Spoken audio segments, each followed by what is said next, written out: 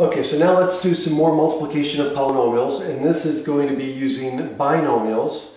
And so what the textbook shows you is using the FOIL method, okay? But realize the FOIL method is just using the distributive property twice, okay? So it's the exact same thing that I showed you in the previous video. It's just that they call it the FOIL method because you do the first two, then you do the outside two, and then you do the inside two, and you do the last two. But it's exactly the same process that I just did in the last video. Okay, so there's really no difference in what I'm going to show you.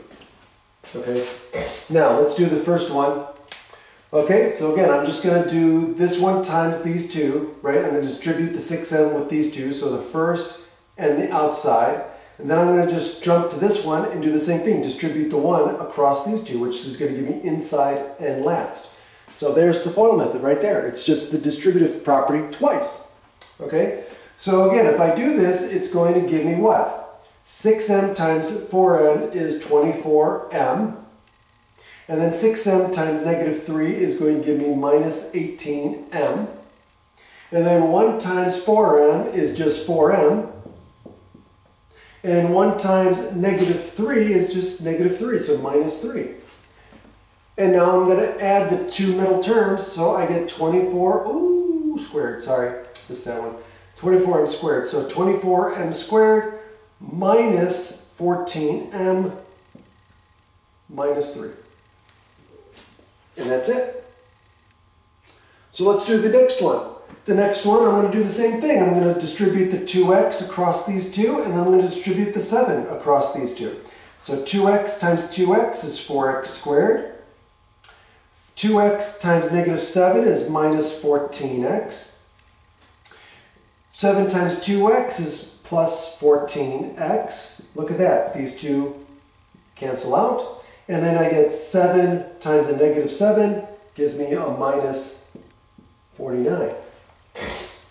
Okay. Let's do the last one. So notice that I'm going to do these two first, and then we got a third one. Okay, so let's do these two first.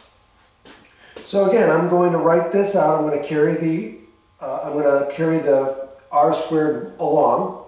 And so this is going to give me r squared, 3r times 3r is 9r squared. And then plus 3r times a negative 2 is going to give me a negative 6r. Right? And then now 2 times 3r gives me a plus 6r. And look at that. Those cancel. And then I'm going to end up with a negative 4 at the end. And now what I'm going to do is I'm going to distribute again just the r squared. So now it just becomes 9r to the 4th minus 4r squared. And that's it. See you next time.